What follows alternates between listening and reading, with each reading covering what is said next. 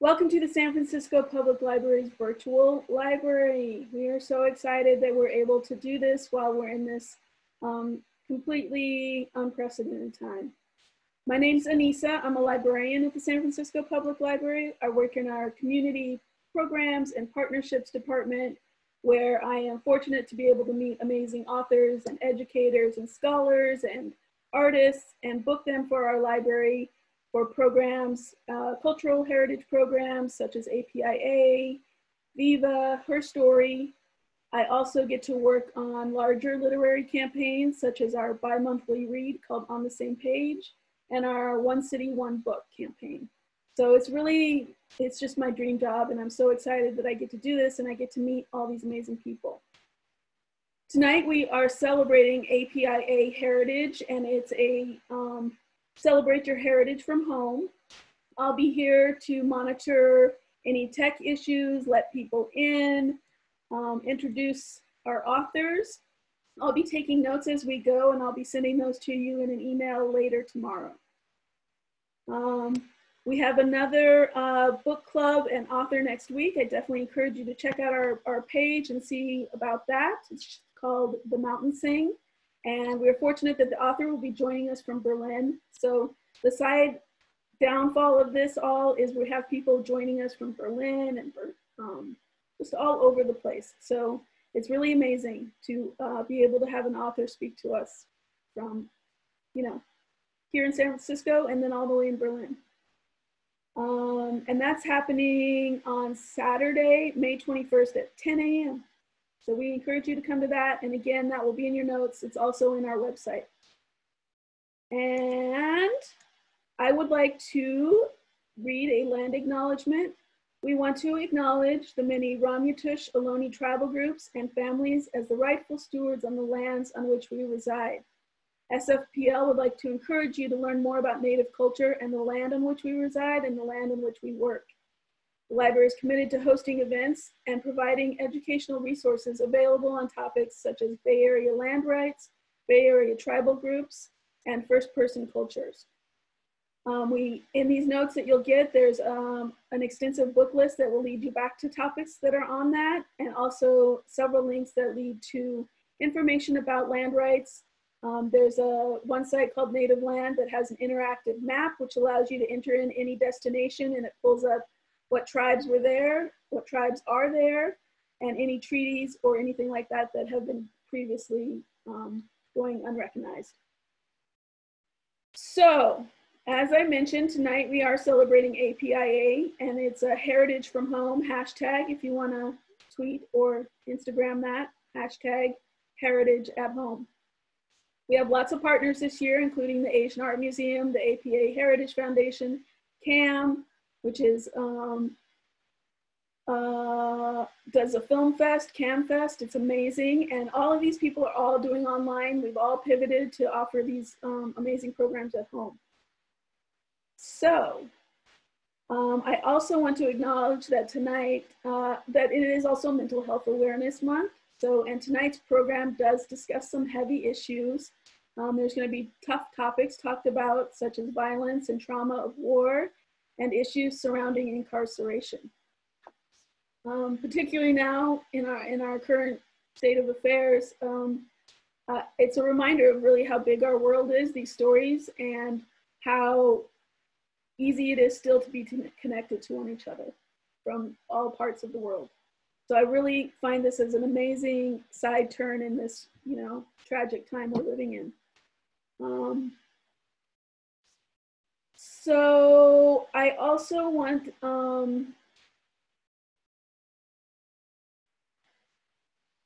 to acknowledge that these are stories that really need to be heard, and that hearing stories and listening to stories are how healing can begin for people. And I think that's important too. And I think that you guys are all in for a treat with these authors. So I'm going to introduce the authors now. We are really fortunate to have 3 authors tonight, and they are going to be discussing, our title is called Overcoming Loss of Identity and Trauma. Authors Sean Do, Katya Cengel, and Joy Ma will be discussing their books, which have a common thread that unites them, which is loss of identity and trauma through cultural violence.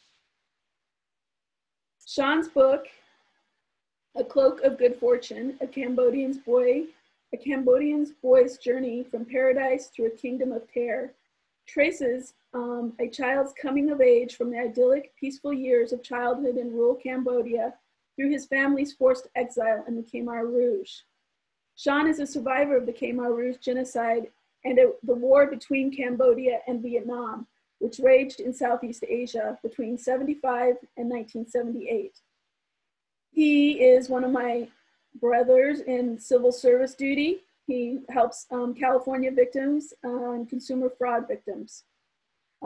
Since 2012, he's worked on and planned a 2-volume memoir to honor those who have died in the violence and the lives of those who survived in the country he loves. Sean holds a master's degree from the New College of California. He also speaks Khmer, Vietnamese, Mandarin, Cantonese, Tu Chao, French, and English. And this experience has led him to be a physician's assistant in the International Red Cross and Doctors Without Borders. In the notes that I will be sending you, all this information will be there, as well as links to our speakers tonight. Next, we have Katya Cengel. Katya's latest book is called Exiled, From the Killing Fields of Cambodia to California and Back.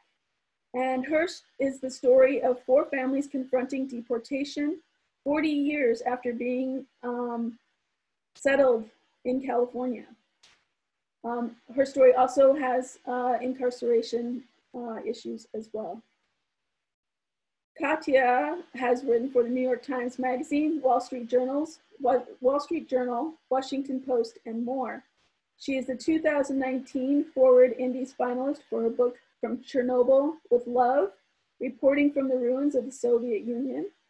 She's been awarded grants from the International Reporting Project, the International Women's Media Foundation, and the International Center for Journalists. Her series on the family of lost boys of Sudan received a 2nd place feature Writing Society Professional Journalist Green Eye Shade Award. And her 2017 article, My Brother's Killing Is Now My Friend, was named one of the BBC's best reads of 2017.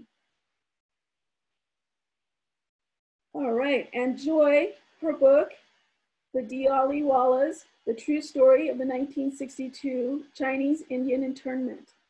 This book tells of the untold and silenced accounts of the incarceration of 3,000 Chinese Indian men, women, and children after the 1962 Sino-Indian War.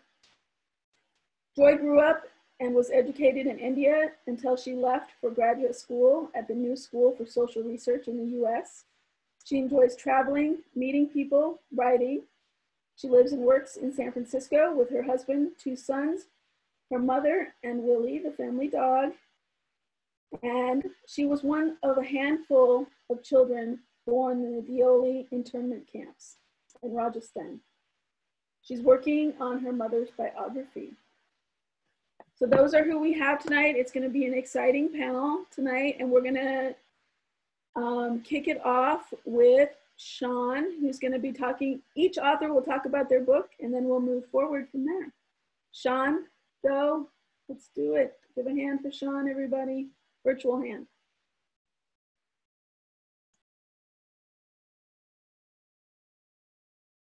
Can you hear me, Anissa? Yes. Okay. Thank you so much and for having us tonight, and to staff member of San Francisco Public Library for putting this event together for us. Good evening, ladies and gentlemen, friends and family, and to friends and family in Cambodia, and also in the whole world. I believe there's a lot of friends out there also Zooming tonight to see us. Thank you for attending our event. My name is Sieu Sean Do, and I feel very honored to be part of this event with my colleagues, Katya Cengel and Joy Ma. And I would like to dedicate this presentation to 2 persons, Dr. Harry Hammer, Professor of Clinical Family and Community Medicine of University California of San Francisco. Dr. Hammer has been taking care of my elderly parents ever since they immigrated to this country. And to Christopher Rose, whom I regard as my older brother, who is always there to support me during the journey of my writing. I also hope both of them are here tonight. I'm going to introduce my book to you and share some of my story. The stories and events in the book are true. It is a historical memoir suitable for teenagers and adults.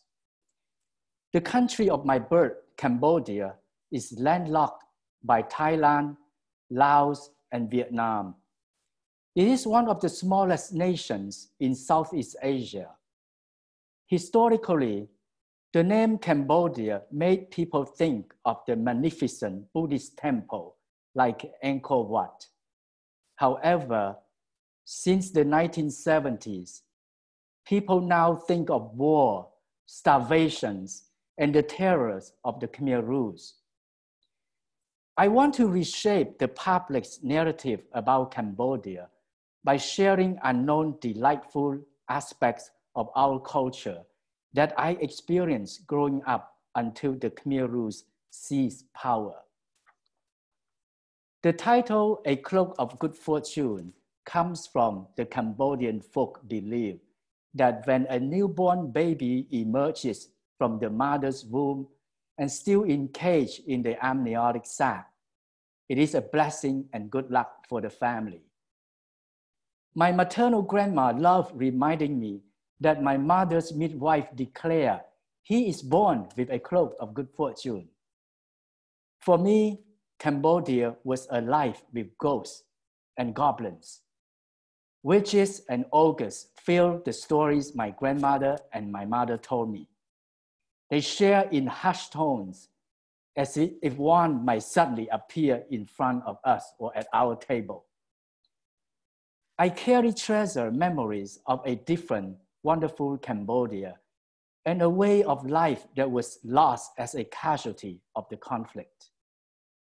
I'm fortunate to be alive to tell these stories, to preserve for future generations my beautiful childhood memories of our traditional cultures before it was so violently uprooted by the war and has gradually disappeared ever since. A particular benefit of reading the book is that people unfamiliar with Cambodia can understand not only what life was like before the Khmer Rouge, but also experience living through the war when everything we knew was abruptly turned upside down.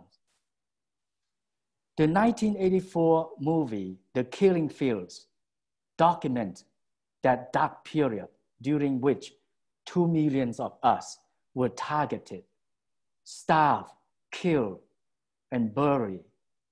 The Khmer Rouge executed almost every Cambodian suspected of connections with the elected government, as well as professionals and intellectuals. Imagine a society suddenly without money or goods, where people were reduced to eating lava from the soil, and you were killed simply for being educated and knowing foreign languages. I watched my brother pull a large snake out of a tree, and he beat it to death and peeled off its skins, and he roasted it on a fire, and he gorged himself on it. A Khmer Rouge soldier shot at me for scavenging leftover cassava scraps from an already harvested field. These things are so crazy, and it's difficult to believe that they really happen.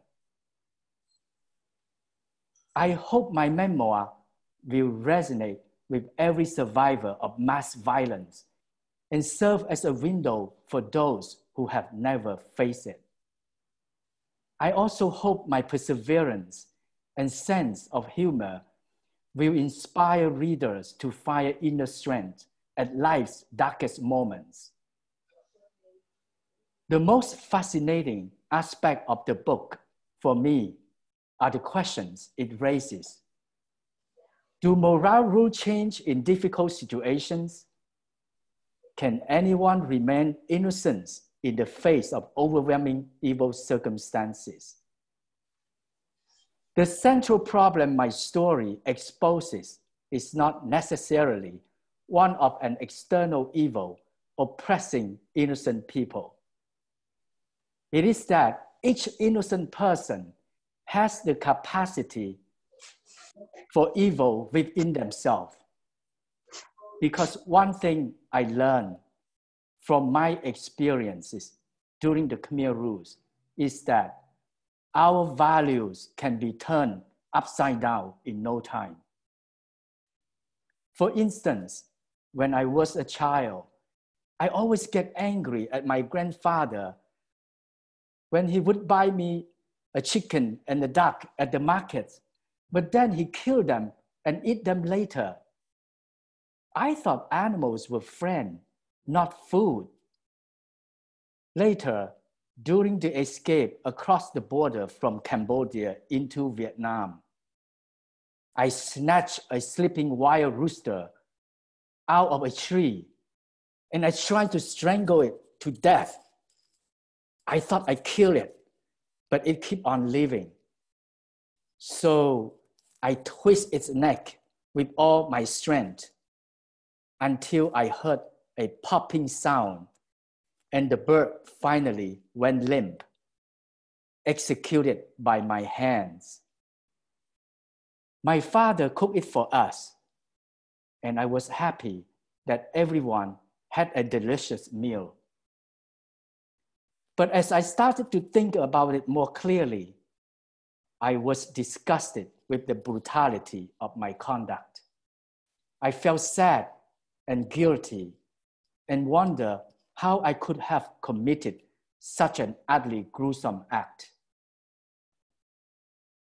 Another thing I explore in my book, perhaps most importantly, is how people in terrible circumstances actually display a profound depth of generosity and kindness. My story explores the complexity of what it means to be a human being and show through my experience, we are capable of great acts of cruelty, but more often, great acts of charity. We have both within ourselves, within our families, and within our societies. Our choices determine how history will remember each one of us. We always have a choice, and I have made mine. My choice is to serve future generations by preserving my truth of the past. And I hope my story will inspire all of you to do the same. Thank you very much. Thank you, Sean. Katya, tell us about your book. Hard to come after Sean. That was very powerful, but in a way, it's fitting that I come after Sean because my book is Exiled from the Killing Fields of Cambodia to California and Back.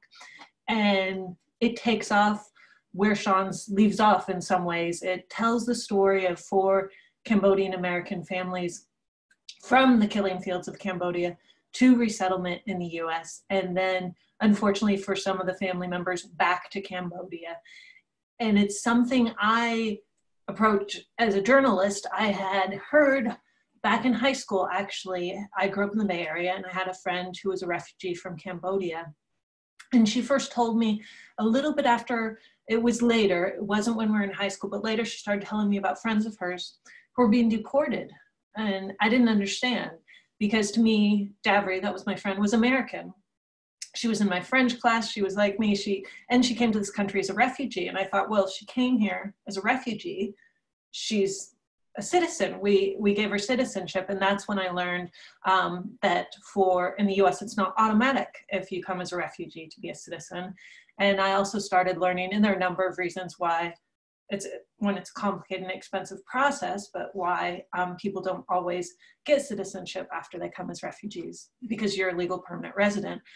So sometimes you don't see the need, there's the money, some people don't know.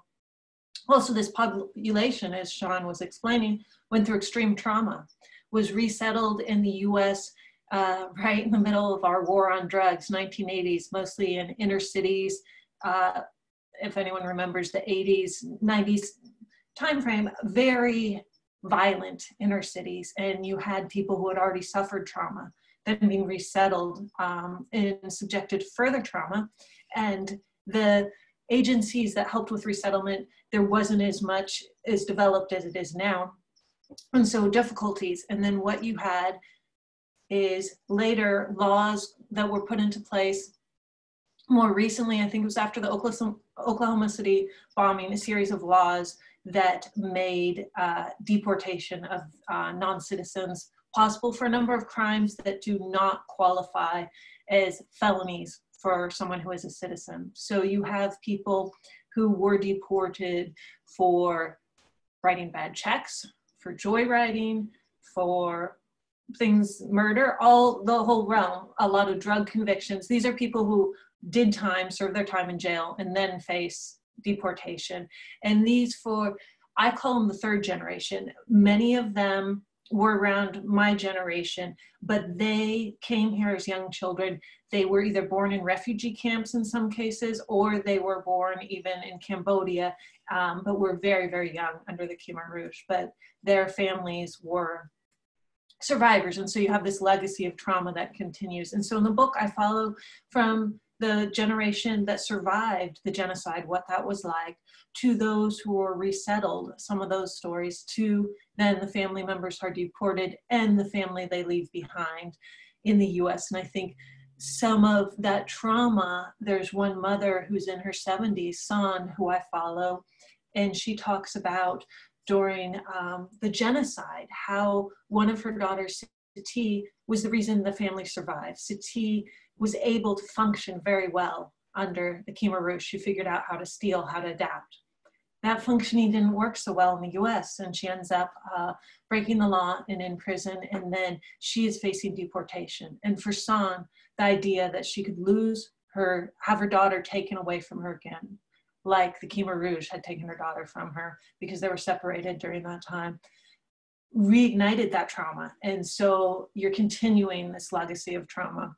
And I think that was the story I wanted to tell with Exiled. It came out of a foreign policy article I'd written originally just about some of the deportees who are living in Cambodia. I focused on women because most of the stories you hear about are men, but there were women in there. And I realized when I was writing that story that it was incomplete, that if I didn't look at what had happened to the young woman's parents during the genocide and what was going on with her teenage son back in Long Beach, I couldn't tell the story of this family. And in order to do that, I needed a book. I couldn't do it in just an article. So that is how Exiled came about. And I want to actually turn it over to Joy now. Well, she'll get an introduction from Anissa, but another reason I wanted to write Exiled was because I felt a lot of people are a little more aware now about the deportation of legal permanent residents and refugees. But when I started to write this book back in 2015 or 14, can't remember exactly, people weren't aware of it. And to this day, people still tell me, really? You can be deported if you're a legal permanent resident? And when I first heard about Joy's book, in the internment of Chinese Indians in India, I never heard of this. And I think it's a story that still many people, even in her book, you'll see many Indians aren't even aware of. And so it's another one that I think all of us, 3 authors here today, wanted to share stories that we think are important for people to understand.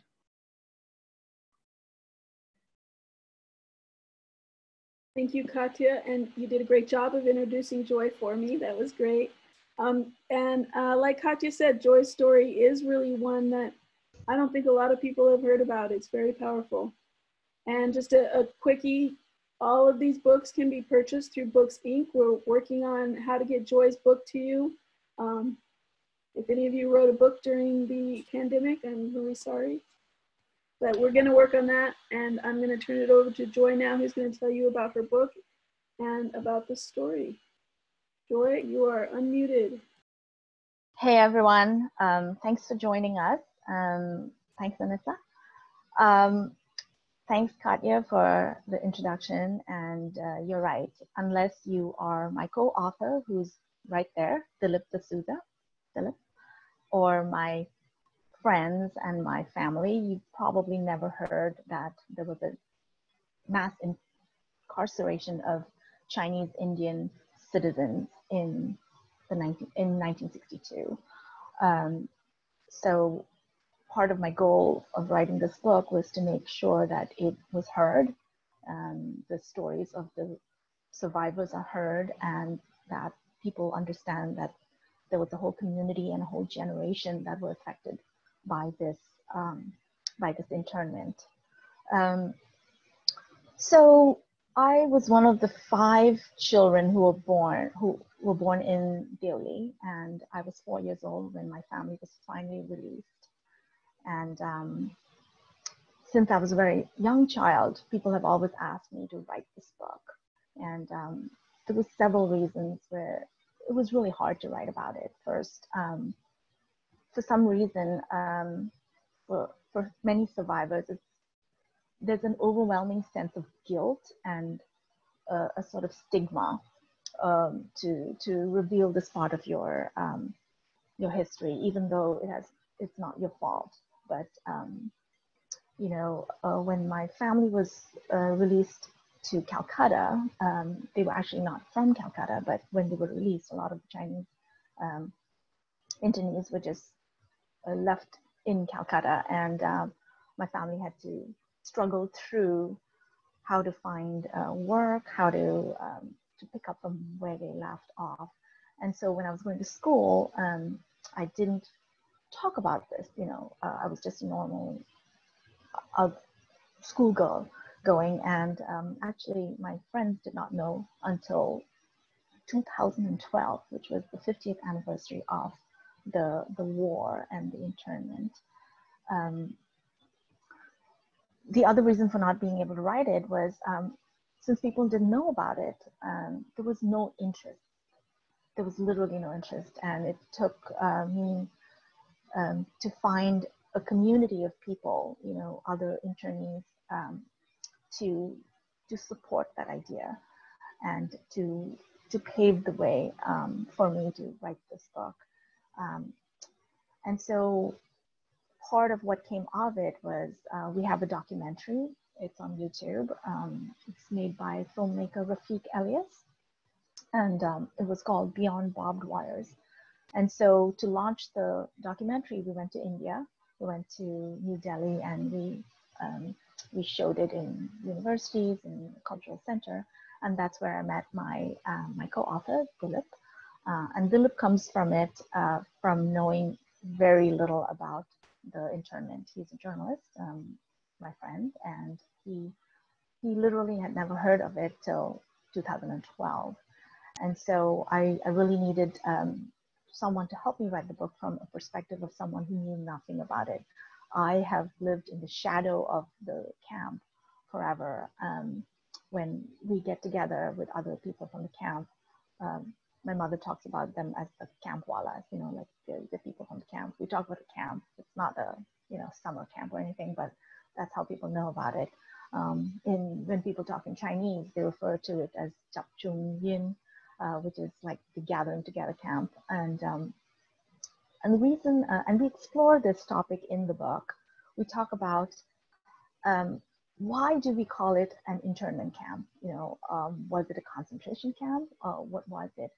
And so there are some reasons to call it the concentration camp, but for our purposes, we refer to it as the internment camp. And in Chinese, there's actually no other word for it. There's just the one word. And so that's how we refer to it. So the internment of the Chinese, I cover the stories of 7 other survivors. And in the book, when you read it, you'll see that they were teenagers when they went in. So if you were recently a teenager, or you have children, or you know teenagers, you understand how devastating and how disruptive it is to have any change in your life, and this was the biggest change of all. They carried the stigma of the internment for many years. Some kept it quiet, some just suppressed it. But more recently, they've been able to talk about it. And one of the things I think you'll see is the despair and hopelessness they felt.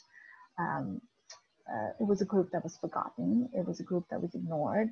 And then finally, nobody even wrote about it.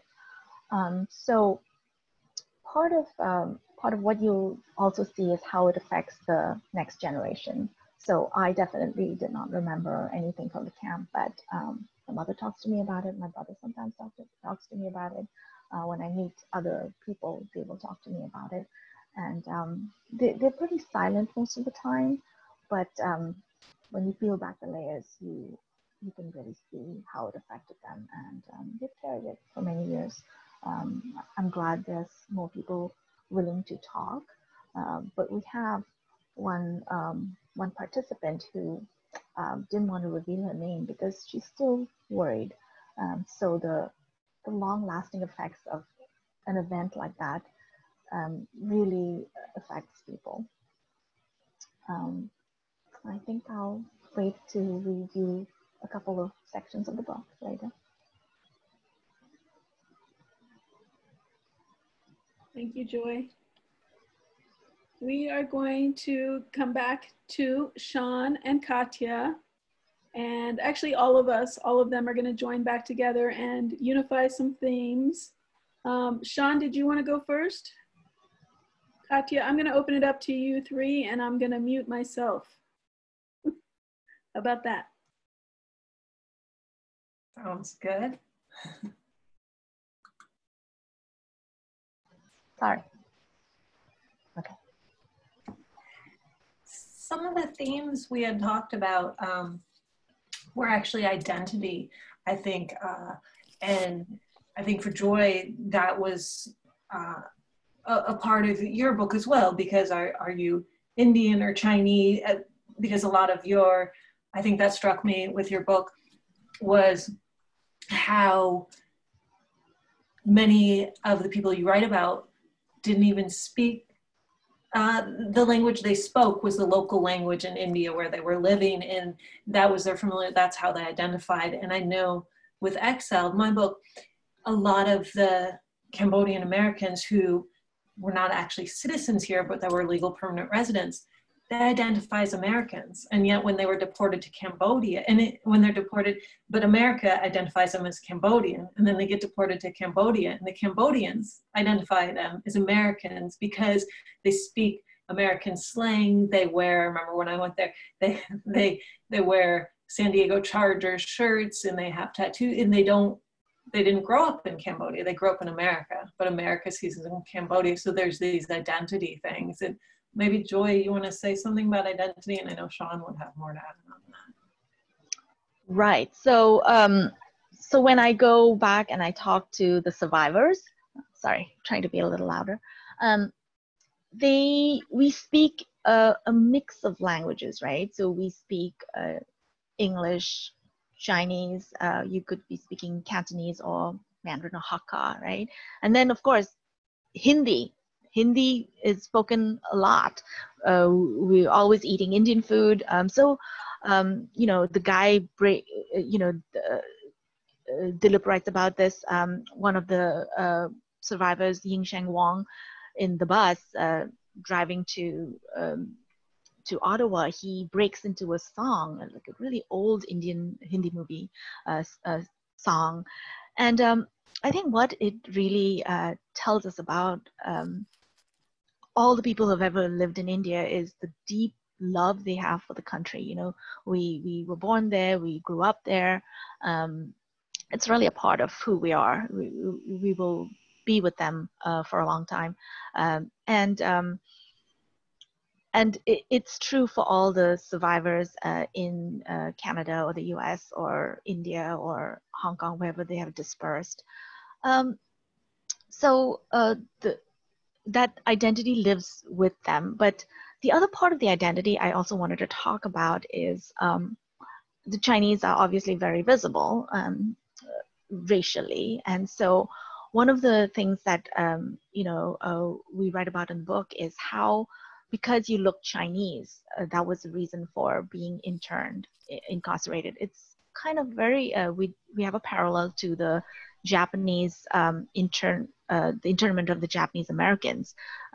They were also interned because they were different. And where this brings us today is there's a lot of xenophobia going on, and we can talk a little bit more about that. But it's very clear who's Asian. They can't tell if it's Chinese or Korean or Japanese, but there is a lot of xenophobia because of the pandemic. And so that touches a lot about, your identity. Obviously your heritage is part of who you are, but people need to learn how to navigate that in changing times. Yeah, well, you see, whenever there's a threat, whether it's war or pandemic or whatever, we kind of, and with your case, that story was war, we scapegoat the other. But it's interesting because Sean, with your book, it wasn't the other that was being scapegoated, it was Cambodians against Cambodians. But there's still, your story also still is very much identity. I think with Sean's, it was, I don't think I've ever, his story was such a story of love for his country that comes across clear. The whole first third is before the Khmer Rouge, and it's just his identifying as Cambodian, the culture, the stories. So maybe you want to talk a little bit about identity, Sean, and how you identify as a survivor, as a Cambodian, as American. You know, when a lot of time I ask myself, am I really Cambodian? And I really Vietnamese? And I really Chinese? Because my father, my grandmother from my father's side is originally Vietnamese. And my mother's father is from China. But my maternal grandfather is, my maternal grandma is from Cambodia. So at home we speak many languages, and I just like, it's hard for me to tell myself that which group I should belong to. So I just see myself like I can fit to any community. But the question is that, are those community accepting me or not? That's another question, you know. So it's hard to just put yourself, to believe that you belong to certain community, but that community may not accept you, like the way you react or the way you act or the way you talk. Yeah.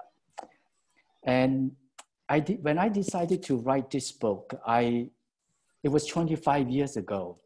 It was very difficult for me to just pull the paper and sit down and write, because I just don't want to relive again, you know, in this type of experiences that what I have gone through. I recall when I started to serve as a medical interpreter many years ago at San Francisco General Hospital. I saw a lot of patients who have gone through psychological trauma. And during the medical interview, I remember I was sitting in the room with the head nurse of the refugee clinic, nurse practitioner, Shotzi Faust.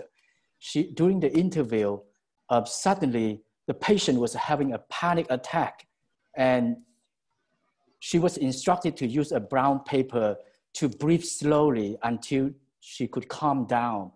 At that time, I just like seeing her, suddenly I felt myself like being chased by the Khmer Rouge and being shot by the Khmer Rouge and running for my life. But nobody can tell what I was thinking in my mind at that moment. I just like, everything is holding inside myself, you know, and how I'm going to deal with this internally and quietly. And but also fortunately that I have met a psychiatrist, Dr. Nandu at San Francisco General Hospital. I shared some time with him about my story, and he encouraged me to tell me that you have to write it because it's going to help you to identify who you are and to help you to heal yourself at the same time. And so after listening to him, that was like many years ago. But then when I sit down and begin to write, I just couldn't do it. I was so scared because I was so afraid to go back to my past. Yeah. So until 2012, I have to make my decision that I have to do it. Otherwise, this story will be gradually disappear. I think that was a big motivation for Joy as well, is to get this story out before, as time passes. When I originally started with Exile, it was the older generation that remembers the genocide, well, like you do, Sean, is getting older, and to collect those stories before it's too late. And I think the re-traumatization is a really big factor with one of the family I followed, San and Sati, the daughter. She was the one facing deportation, and she had been a teenager under the Khmer Rouge. And she had earlier tried to go back to visit Cambodia as an adult and after the country had changed. And she lasted, I don't think she even made it out of the airport because, like you were talking about, Sean, all she had was the memories of the Khmer Rouge, and she couldn't get past that. And so when you're deporting these people back to where they've been traumatized, I think maybe that's another thing I wanted to write the book, is so people understand. We think of, again, in difficult times like right now with Corona, we always think of the quick solution, or I was just a friend who's writes about, who was a journalist in China, was writing about how we've actually, the laws we put in place so Chinese journalists working here can't, their visas are restricted, but that restricts Chinese journalists also who are working for BBC. And the point was because we're having a tiff with Chinese media being state controlled and things. But again, so we look for scapegoats and easy solutions, but then we continue the problem. There's no easy solution when you're deporting these people. You're continuing this trauma, this legacy. And I think that's, Joy, you were talking about with Corona and racism now, and some of those things we're seeing in the short-sighted, in the other. And that was exactly what happened with your story. Right. Unfortunately, that was the case, especially with the war between India and China. It became really sort of a rallying cry to take action, I think. And so a law was passed that allowed let me make sure I have this right, that allowed the government to be able to conduct these. So it was the Defense of India bill that allowed extensive rulemaking powers from the district magistrate and above, and the reason given was the Indian citizens of Chinese origin were of hostile origin. So, you know, I think what you bring up is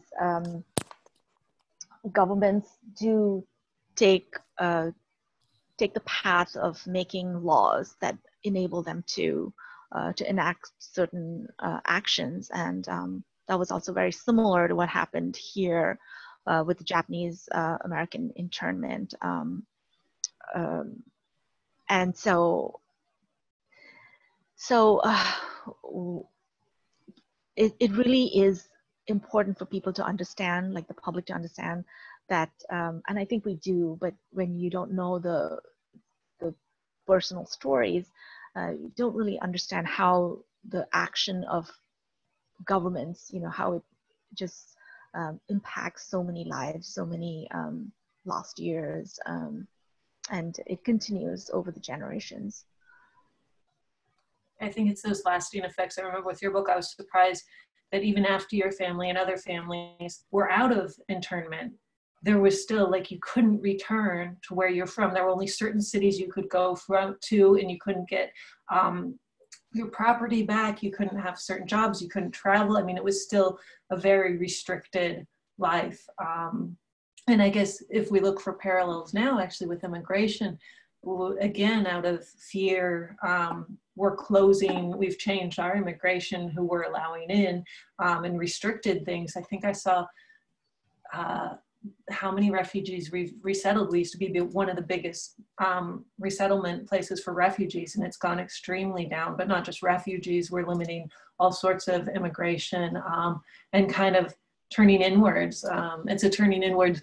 I remember seeing in my lifetime after September 11th, similar turning inwards. But so it's different from what happened there. But again, you're seeing this persecution of the other, and this fear of people who are different, or blaming and things. So I think you can see that. It was interesting with Sean. I forgot that you had Vietnamese family in the Khmer Rouge. Well, they kind of killed everybody. They did discriminate more against certain groups, and Chinese Cambodians and Vietnamese Cambodians, as well as just regular Cambodians, also faced additional persecution, right, Sean? Yes, yes. So at the time when we were in the jungle, the Khmer Rouge evacuate all the villagers to another new open land. But only our family were left behind in the village because we are mixed Vietnamese. For some reason, there's a rumor talking about our family. And my father was very scared because my mom and my father was so knowing something was going on here. But that's why we were left behind. The whole village was empty. Only our family were there. So the Khmer Rouge told our family that you have to stay there for 2 weeks until they return. After they send all this group of people up to the mountain, and when they return, they will assign our family what are we going to do next. So that right the night after they left, fortunately, my father's childhood friend in that village, at that time he already became Khmer Rouge. So he came to tell my father that you have to escape because your family is going to be executed. So he drew the map, you know, for my family. So my father led us to across the border to Vietnam because of his guidance. Yeah. I could keep asking questions, but I'm not sure if maybe should we read some segments now, or we can read segments. We can each go into each of you reading your own books, or we could check in if anyone has any questions at this time. We can do a hand raise or a chat box, or you can wave us down in the hand wave section if you know where that is. Sorry, weird. Nobody ever calls me.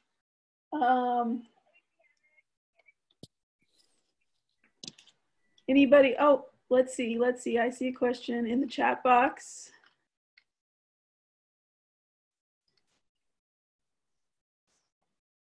Someone wants to hear from the books. All right. Thank you for sharing. Okay, let's go ahead and skip on to the reading. We did, I know you guys are going to circle back to the hopeful part, right? That's a unifying theme, will be the hope that comes from all of this. And so shall we start, Sean? You're going to kick us off with the reading. I'm going to mute you, and I'm going to mute Joy and Katya and myself.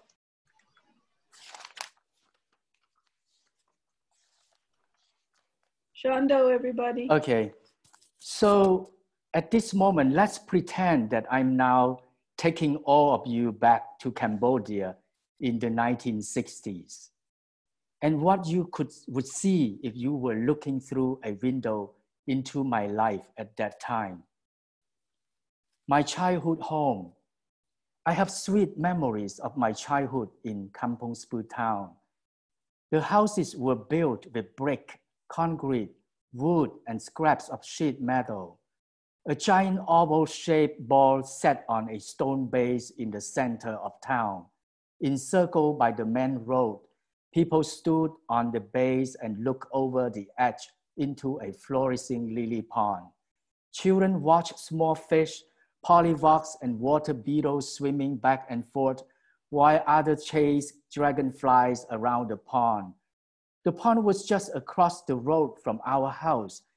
Our 4.5-story home was made of concrete with an indoor spiral staircase running from the ground floor to the roof. Each level had a balcony filled with potted plants. Looking to the left of the giant pond from our balconies, we could see the Black Iron Bridge sitting above the Stung Prek Knot River.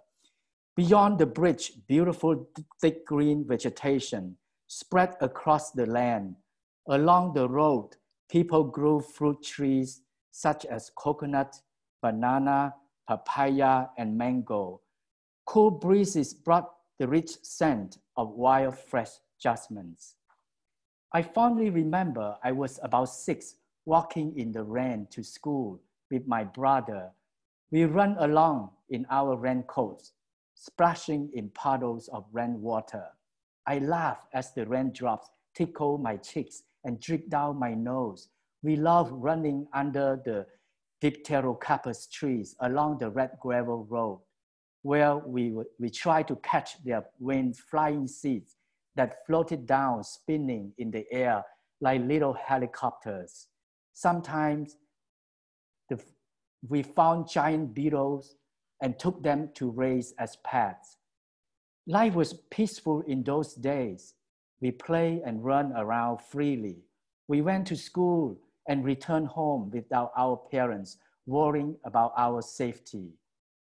During Khmer New Year, street vendors sold delicious food, candies, snacks, and beverages of all kinds. In the evening, the grown-ups and young kids sat out on the sidewalks to play Cloak, a traditional betting game, and Cha'apao, a spinning dice game. By candlelight, I saw people laughing loudly, cheering, and patting each other on the back. To me, it seems we dwell in a kind of paradise.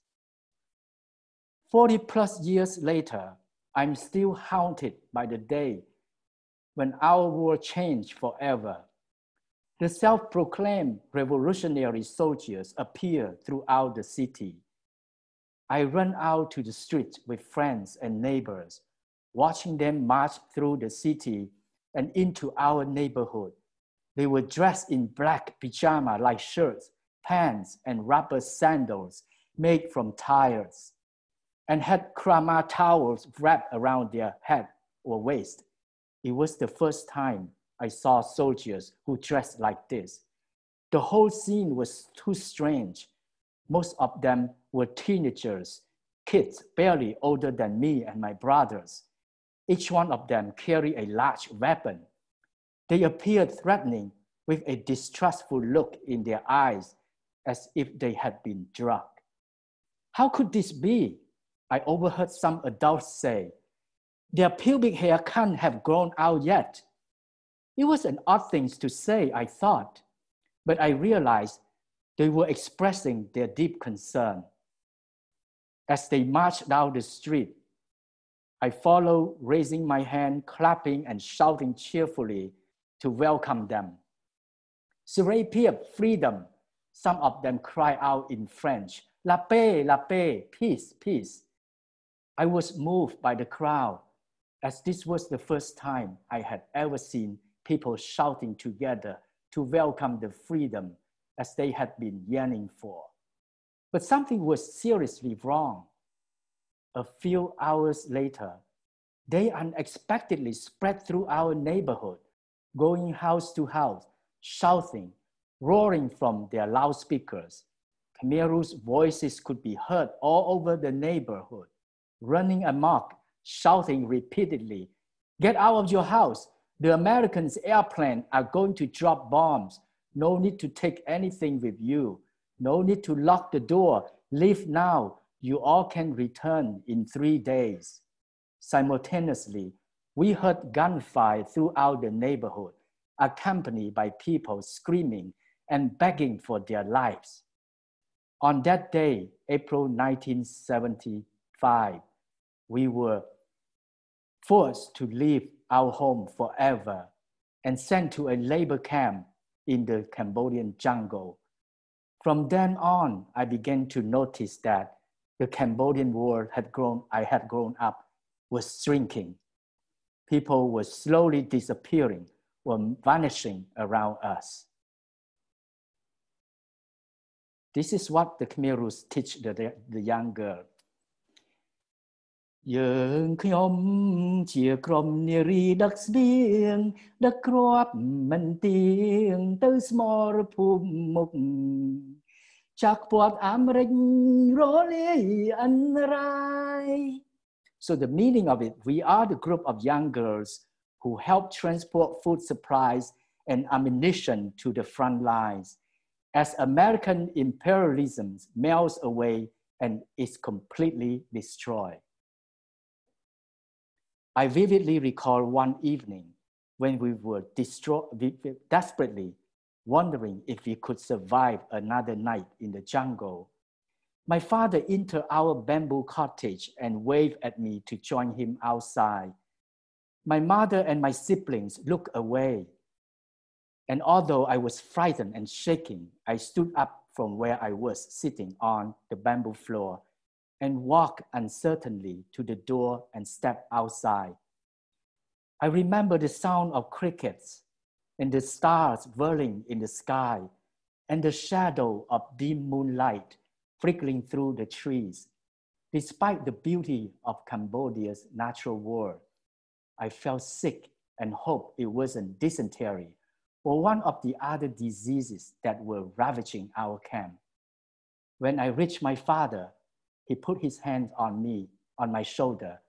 With his firmness voice, he whispered to me that he had a plan that would help us escape the camp.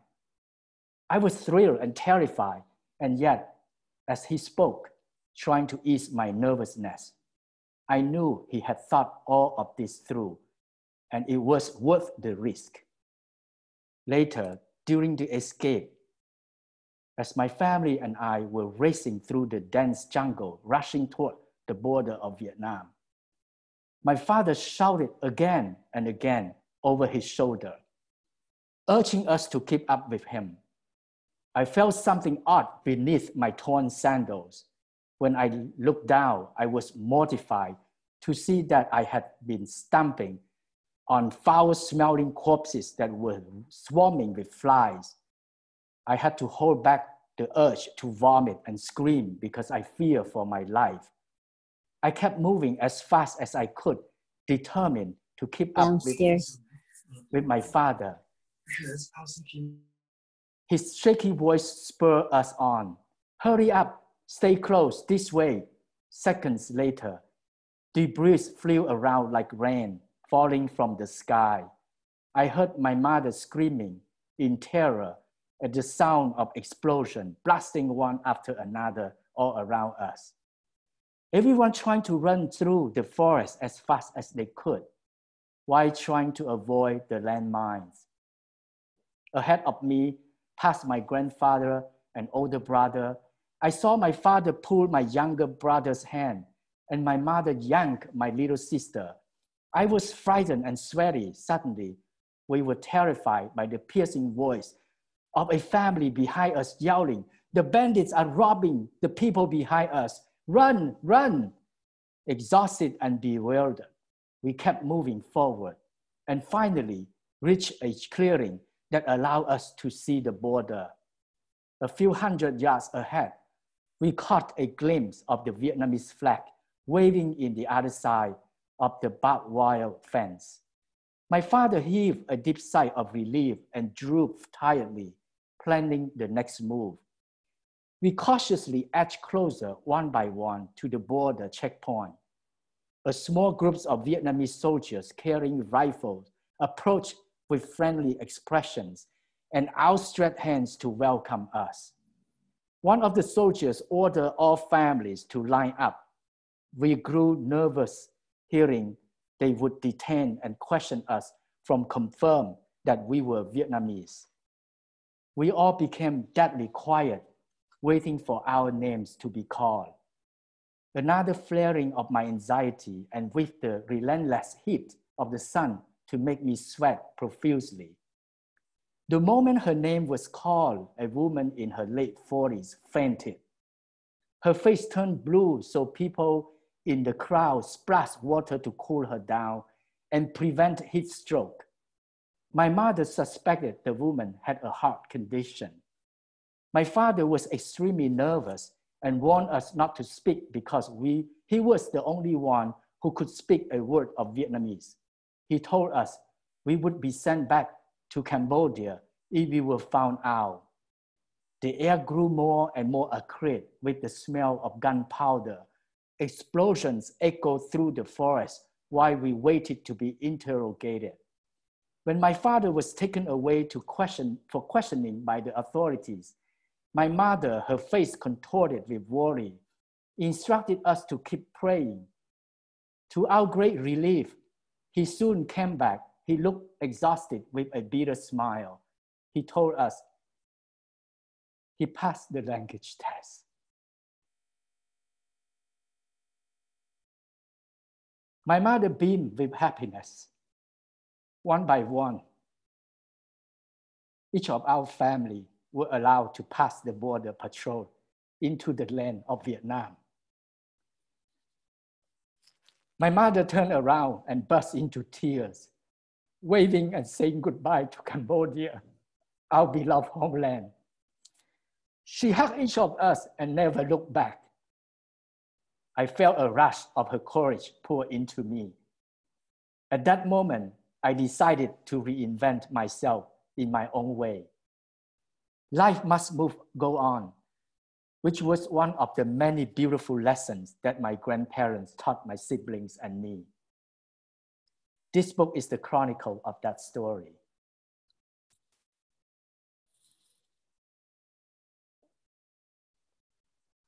Thank you, Sean. Thank you. That was very beautiful, very moving. Katya, shall we go to Katya? So I'll take the story to the US, actually. I'll start at two short excerpts. One's from the second chapter. It's called It Was a Massacre. Cleveland Elementary School, Stockton, California, January 17th, 1989. Touch Hawk needs to go to the bathroom. He opens the door to exit his portable 5th grade classroom.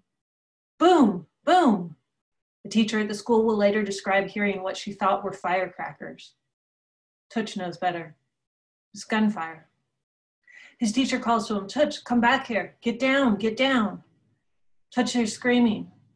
Before he shuts the door, Touch sees a gunman on the roof of the 6th grade classroom. The gunman, Patrick West, makes wide swoops with an AK-47 rifle, shooting dozens of children. It is midday, and hundreds of 1st, 2nd, and 3rd grade students are at research, including Touch's sister and several of his cousins. Touch sees teachers running and blood everywhere. In addition to the AK-47, West, who is outfitted in a flak jacket and military fatigues, has 2 handguns. Written on one of the guns is the word, victory. West is calm as he launches about 60 rounds at the students. The scene below is utter chaos. Children run in every direction. Teachers scramble to pull youngsters to safety. Helicopters and ambulances load the victims. Panicked parents, many of them residents of a nearby apartment complex, arrive on the scene. Touch's mother's crying. Terrified family and friends surround him, demanding answers. Where's my kid? Where's your cousin?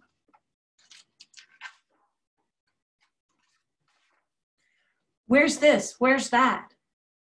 Touch tells them he doesn't know. He is young, 11 years old, but isn't it the first time he has seen a dead body?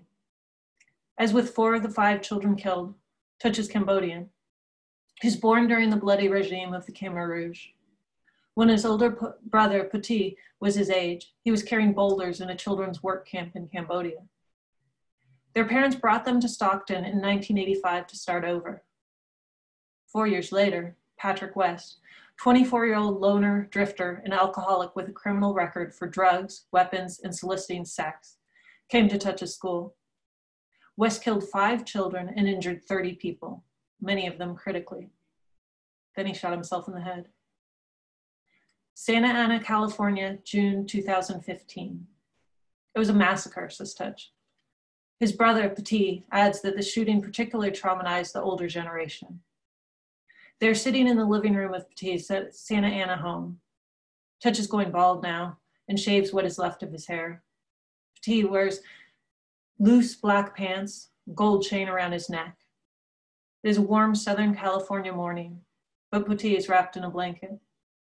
If the school shooting had happened in Cambodia, Petit thinks the older generation would have been able to understand. They had seen many people die in Southeast Asia.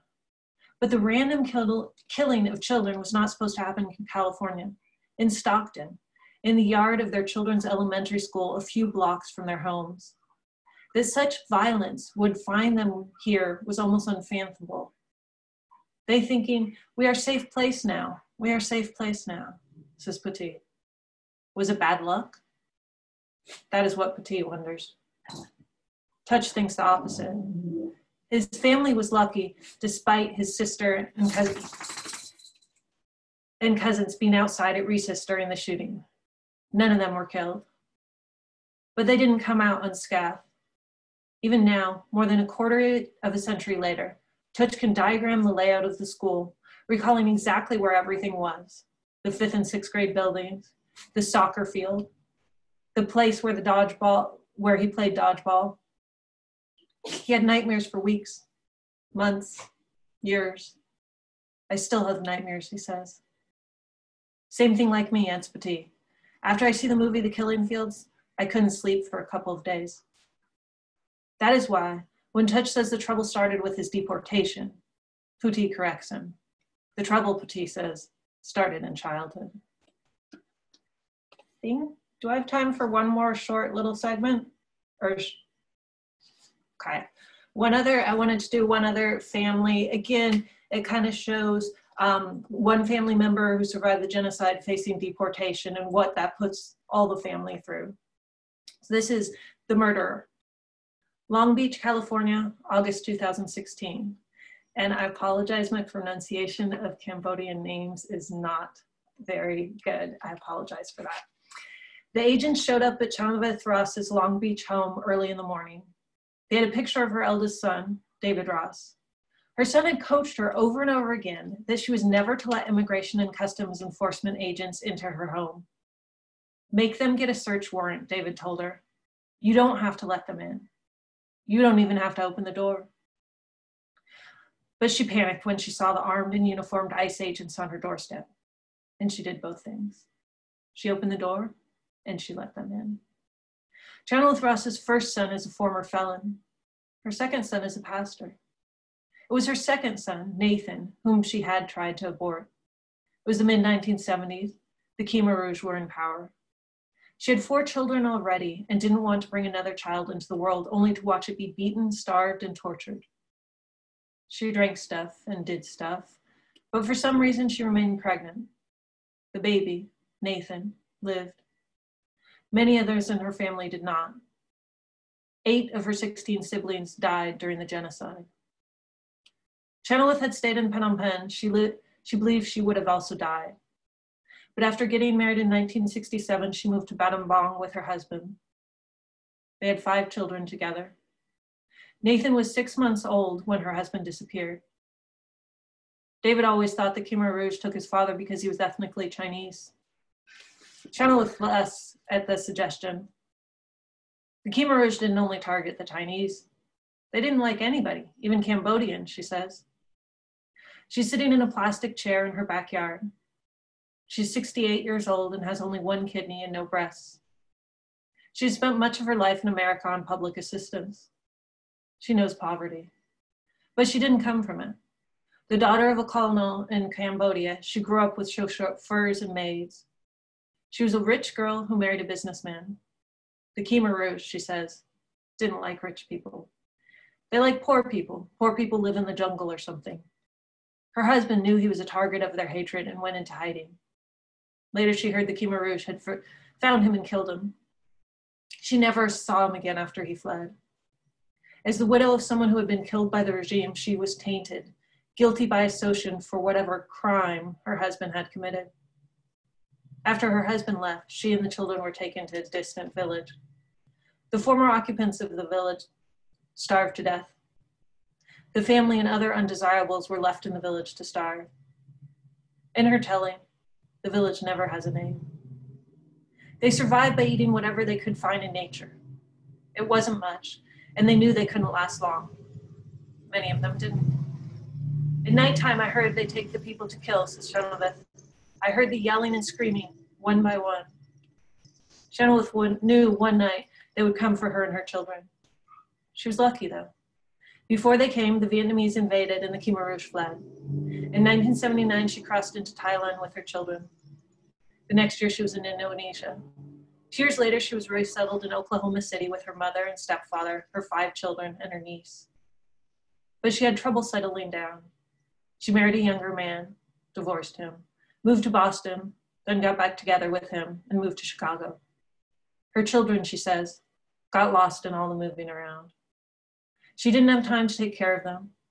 In some ways, she feels they raised themselves. They had to. She did not question when her 14-year-old daughter was put in high school, even though her daughter's English language skills were too limited to comprehend high school level classes. In almost 2 decades David was behind bars, Chenoweth saw him 5 times. For 20 years, she says, she lost him. During that time, she survived cancer of the female reproductive organs and had one of her kidneys removed. She lost both her mother and stepfather, neither of whom David was able to see while he was in prison. In the early 2000s, she was diagnosed with breast cancer, so both of her breasts have been removed. She has high blood pressure, and with a single kidney, she does not expect to be healthy enough to travel to Cambodia to visit her son when he is deported. If he go, he cannot see me again, she says. I'm going to die here, and he cannot come back. Thank you.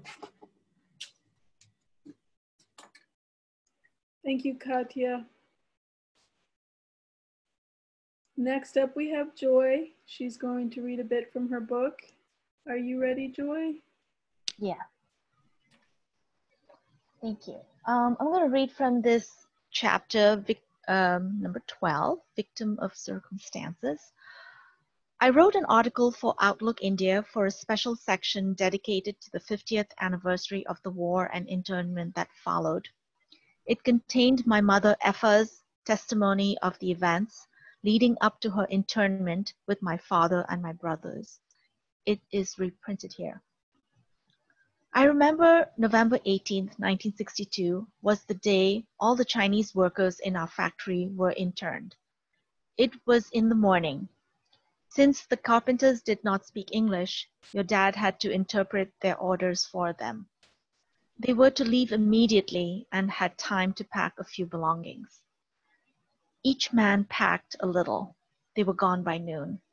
Their wives and children wept as they watched their husbands and fathers taken away. Your grandfather promised the workers we would look after their families for as long as we were there. Soon after that day, we heard that Chinese passport holders in Darjeeling and Assam were being interned. Like our staff, only the Chinese men were taken, not their families. Your dad's sister, her husband, and the rest of her husband's family were also interned in November. Your grandmother burst into tears when she heard the news. I read her a report from Amrita Bazar Patrika about how well the internees were treated. I'm not sure it comforted her, but she seemed a little happier. A few days later, the army came to collect our vehicles to use in the war. Our driver went with the car too. We were told not to leave the compound. Without cars, there was nowhere we could go. 4 guard posts were erected around the compound. Each had 2 men guarding, and they were there 24 hours a day. Lal Bahadur, who had worked for us for years, went to shop for our groceries. When he came back, with vegetables and meat, the guards examined his bags. The army was billeted at the airport. Every day, the soldiers drilled and marched. Tanks and combat vehicles rolled past. Trucks and lorries drove on the main road. which was just a few yards from our gate. From the veranda, we watched nervously and told the children not to go near the gate. We lived in uncertainty and fear every day.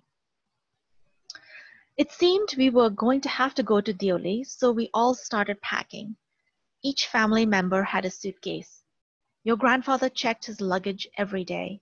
He was diabetic and 70 years old. Some days he found the suitcase too heavy and unpacked items. The next day, he would find them necessary and pack them back into the suitcase. We all did similar things, sometimes laughing at the choices we made.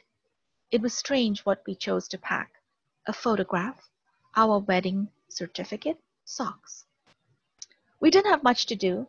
The factory and sawmill were closed. Our staff, minus the Chinese carpenters, who were already interned, was still living in the compound. Then we started culling the livestock.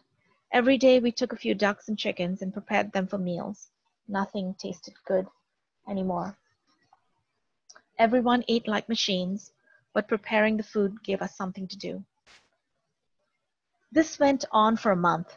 We followed the newspapers, often afraid of what we would read. The Chinese army had stopped all incursions in November and had pulled back to their lines. We knew this because our driver, Sundar, and the cars had come back from the border. The jeep had been used for transporting supplies and for medical evacuation. It looked like it had been in a war. A week before the New Year, our hopes lifted. Your grandmother got us started on making New Year's sweets and cookies. On New Year's Eve, your grandfather pointed to the packed suitcases lining the living room and said, "I don't want to see these unlucky bags. The war is over. I don't think anything is going to happen to us." So everyone unpacked the bags. We were all happy to do so.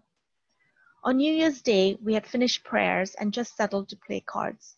We play cards every year to see how lucky the new year will be. I lost 3 games. Then I looked up and saw an army car approach the house driveway. 8 soldiers got out and walked to the house with rifles drawn. So I'm going to stop there and read you another small section. This is from chapter 11, going backwards. It's about my mom and my dad, this side or the other.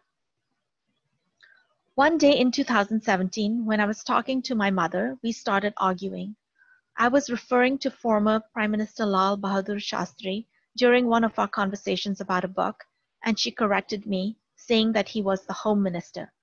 We went back and forth arguing about his title until I realized that the change had happened when she was interned in Deoli, and she never knew that since his visit to Deoli camp, Shastri had become Prime Minister.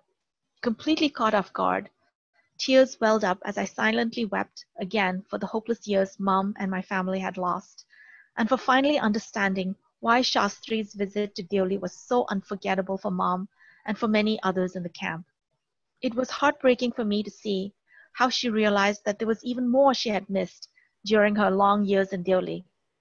She didn't speak for a while. Shastri's visit to the camp in 1963 was a story I had been told so many times by different people that I felt I knew it well. I felt connected to Shastri because when I was in high school, I won 2nd place in the Lal Bahadur Shastri short story writing contest. I already knew of his visit to Deoli, and there seemed to be a reason that my story broke through the thousands of entries in the contest created in his honor. It was, by the way, a pretty bad science fiction story about haunted twins, which is thankfully lost because our class teacher misplaced it. On June 9th, 1963, after a 2nd batch of internees left for China, Home Minister Lal Bahadur Shastri visited the camp. Mom remembers him as a man of medium height who was soft-spoken. A crowd of internees had gathered to listen to him, hopeful that a man of such high standing in the government finally visiting the camp would bode well for their situation. Mom and Dad stood at the back of the crowd. Over a loudspeaker, Shastri spoke about the plan for the internees and that those who chose to stay would be returned to their homes. He asked those who wanted to stay in India to stand on one side and those who wished to go to China to stand on the other. The people who wanted to go to China would board the last ship, one that was yet to arrive. The effect of his words was electrifying. Everyone started talking at once. Astonishment rippled through the crowd as they dared to hope, after being banished to a place that they themselves had never heard of until they arrived, for what they had only imagined as an impossible, unattainable choice, to go back to their homes. The internees eagerly sorted themselves, standing where they wanted to, establishing undrawn lines. My father's face lit up. There was only one thing he wanted from the few options presented to him, and that was to pick up his life from where he had left it. He and my mother stood on the India side. After the internees had taken their sides, Shasi thanked them and promised that those who chose to remain in India would be sent back to their homes, to go back to their lives and livelihood. The rest would board the last ship to be repatriated to China. Thank you. Wow, Joy. I definitely need to get that book from my work and finish reading it. Joy's book came into my job.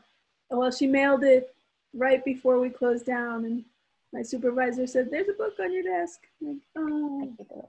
So that was really riveting. I really cannot wait to read it. We're gonna open it up, and Dilip down there is holding the book cover.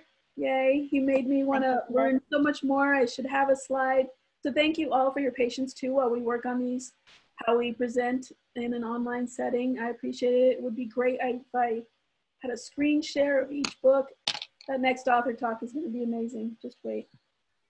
I want to let you know that in this link that I'm about to put in the bottom, it has all the links to the things that were spoken about tonight, as well as a link to a book list that also links back to Books Inc., where you can purchase the books. We're supporting our friends and bookshops here while we go through all of this together, and we do not want to lose our San Francisco bookshops. So hashtag we love bookshops. And we will be working on a way to get you Joy's book as well. So we'd like to kind of open it up to questions now. And again, you can put it in the chat, or you can wave me down, or you can unmute yourself, as long as you don't speak over each other. Be nice. I know you all will. So, shall we go?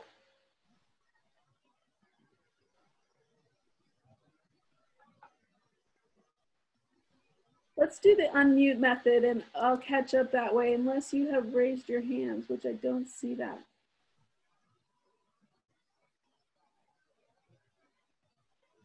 Okay, I'm just going to read this question then that's in the chat. Everyone can still hear me? Joy? Yeah. Yeah, Sean? Yeah. So they thank you. This is from Kwan Pham. Thank you everyone for sharing, Sean and Joy. In the process of writing your book, are there experiences, people, scenes, or details you wanted to and tried to recall but could not? Lost memories, or, you know, memories that you could not pull up? I can take a short one. So I did not remember anything because I was so young when I came out, but in talking to my mother for research, I would ask her about certain things, and then she didn't tell me about this one event because she didn't think, and I don't remember ever having heard of it, but it was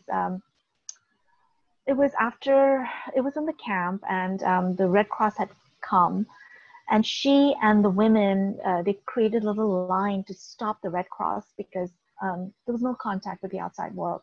So they wanted to tell the Red Cross that, you know, there were children and they've been locked up and they received no supplies except what was given to them.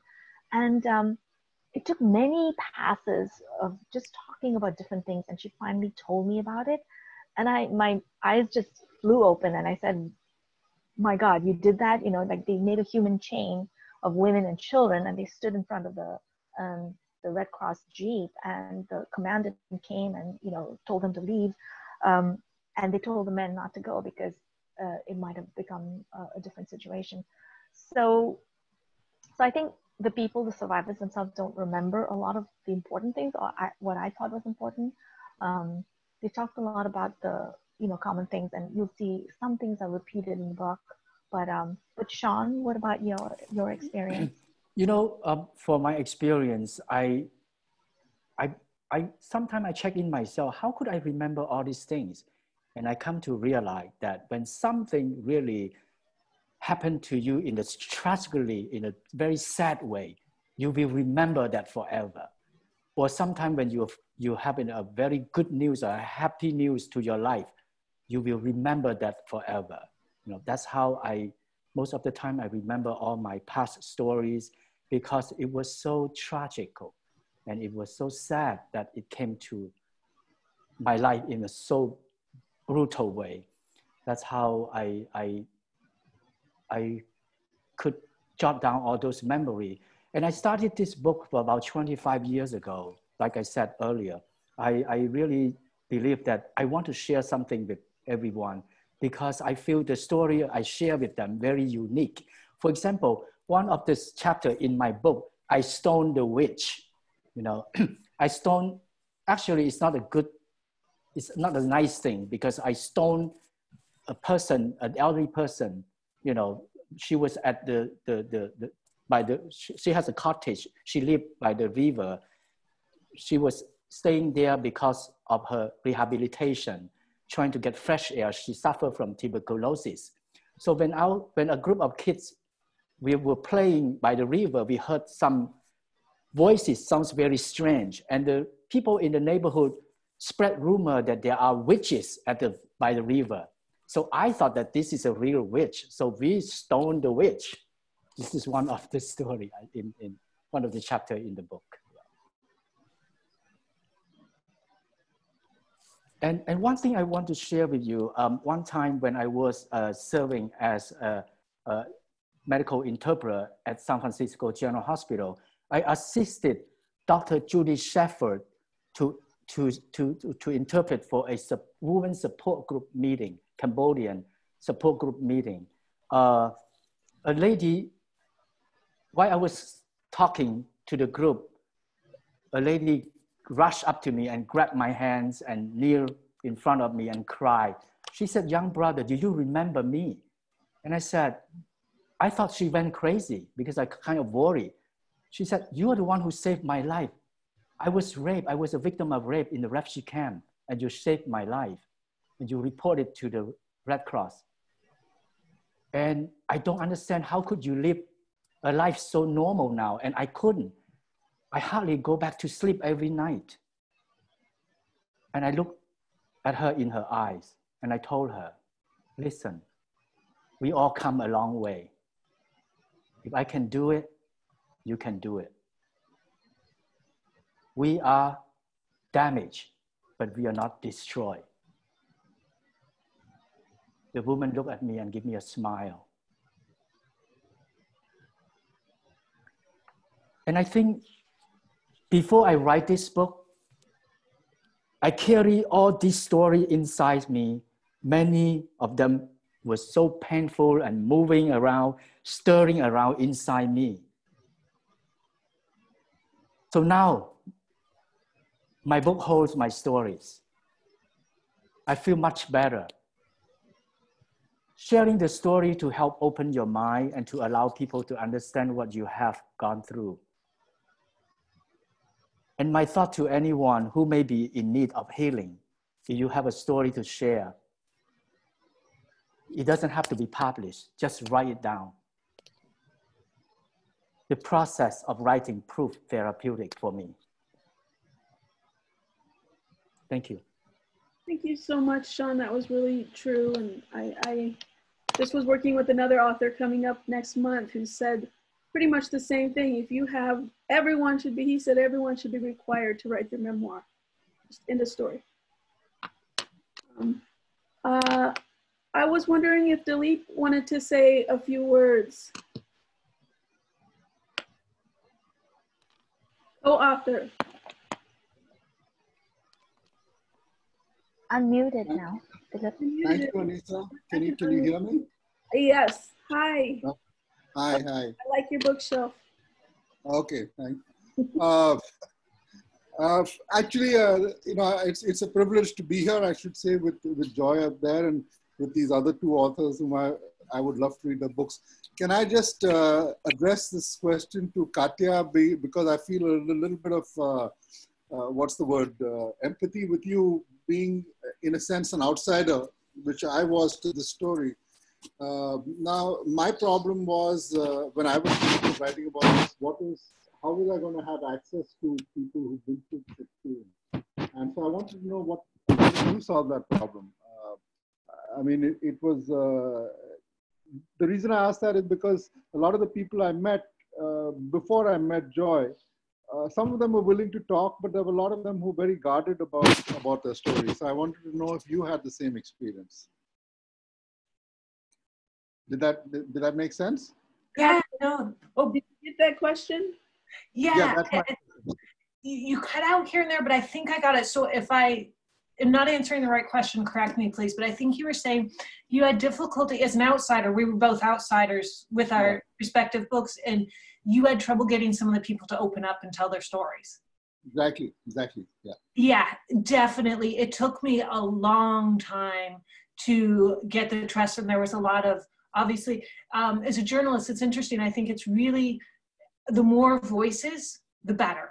The more stories, the better. So I think first-person accounts are great. And then I think also an outsider tells a different story too. There are different ways of sharing that story. And for some, when I finally did get some people to open up, it was too painful for them to write themselves, but they wanted to share their story and they wanted to have that outlet. And I was honored that they trusted me with the stories. But yeah, to get that trust, it took more than a year probably. The woman I originally wrote about for the article, I wanted to tell her story. And I had her trust, but she did not want her son or her mother to relive that trauma, to be exposed to that.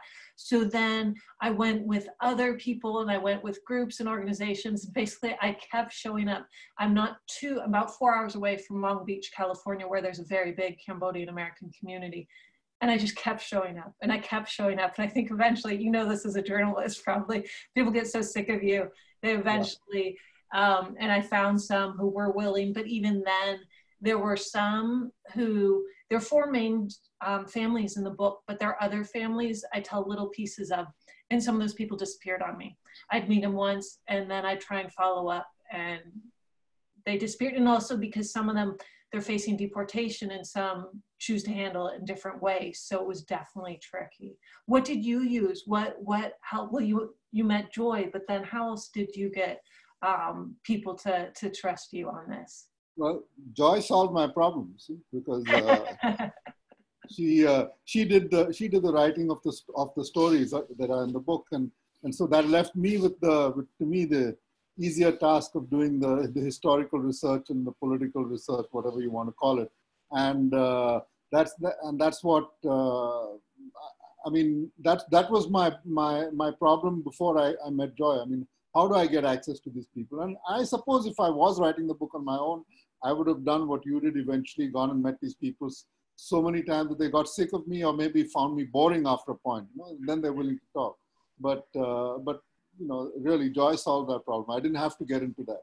So in a sense, that's why I'm so glad we did this book this way, because we were able to split this so evenly, the task of writing it. So very, thank you, Joy, for that again. Well, actually, in reading it, I love that the two of you and you kind of had, and because you wonder when reading Joyce, well, what did Indian population think? And then you think that, so it was neat. And I think some of the people I interviewed were like a joy to me in that they introduced me then to other people. And once I had the trust of one person in the community, it opened up more doors. Okay, thank you. Thank you. I have allowed you to unmute yourselves now. I apologize. And there's supposed to be a hand wave thing, but if you want to speak now, you can unmute yourself and speak. Otherwise, panelists, there are comments filtering in on the comment box. We are 6 minutes over. I don't want to take up too many people's times, but you know, we're here if you want to continue to go through, but anyone want to speak? You may unmute yourself. Is it possible to email the list with the author links, everyone that was listed today? I am definitely going to do that. And here is the link again. Whoops, not the link again. I will send you an email follow up with all of that. Do anyone see, panelists, do you see any questions in there you'd want to take on as we wind this down? I think there's one for you, Sean. It asks, what motivated you to keep on writing the book?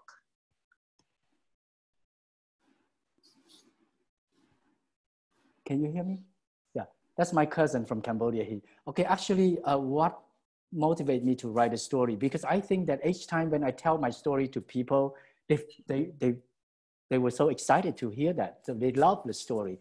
And I think that that's the way to tell people, by writing it down, to share, you know, that's how it motivated me to do so. Thank you.